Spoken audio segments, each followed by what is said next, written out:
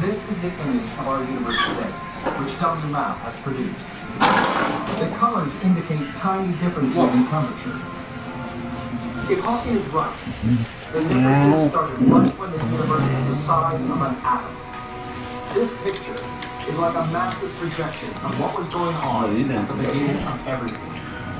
The universe was uneven or fuzzy at the start, and that unevenness has evolved into the different parts of the universe we see today. It hurts when he looks dead. Doesn't feel very good. Because there's more matter here. A galaxy's going to form here, and we're going to live here. And there'll be nearly empty space here. By studying the properties of fluctuation, we can learn about these fundamental fluctuations in the early little universe that gave rise to it. And Nobody's got food that you like.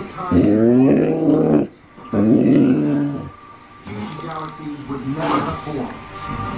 Just that one little bit. Explosion of time Don't like it. and space would not have done the You job. don't like it. It is the roughness of the moment of creation that gave rise to matter and galaxies.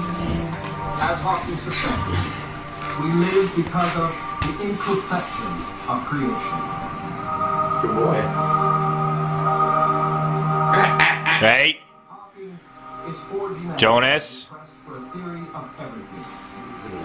Today, Chew the all pillow. of us That's your are couch. racing Chew the along pillow. time. Incredible experiments are now being built in outer space and deep underground, which will try and probe Chew the deeper right to into be the in there. very moment of creation. There is excitement